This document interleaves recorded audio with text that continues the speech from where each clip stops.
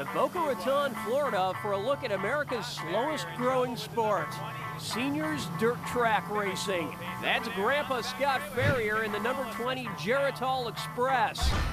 And it looks like number 17, Uncle Mike Ricky, wants to get a closer look at Scott's bumper stickers.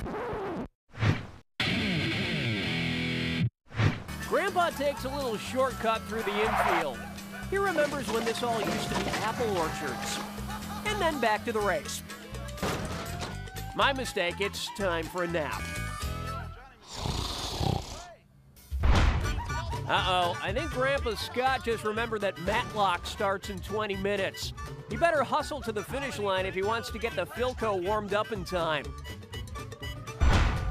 Where did they put that finish line? This way? Thank you, Sonny. Lousy hippie. Now watch Uncle Mike execute the classic old man move. The sudden unsignaled lane change followed by the abrupt stop. This is seniors racing at its most aggravating. I think Grandpa Mike wants to give him some butterscotch candies he keeps in his ashtray, which Uncle Mike's team discourages. He is watching his sugar and... Uh-oh, there goes Grandpa's hip. Again, but that won't stop him. He's swinging at the invisible Germans again.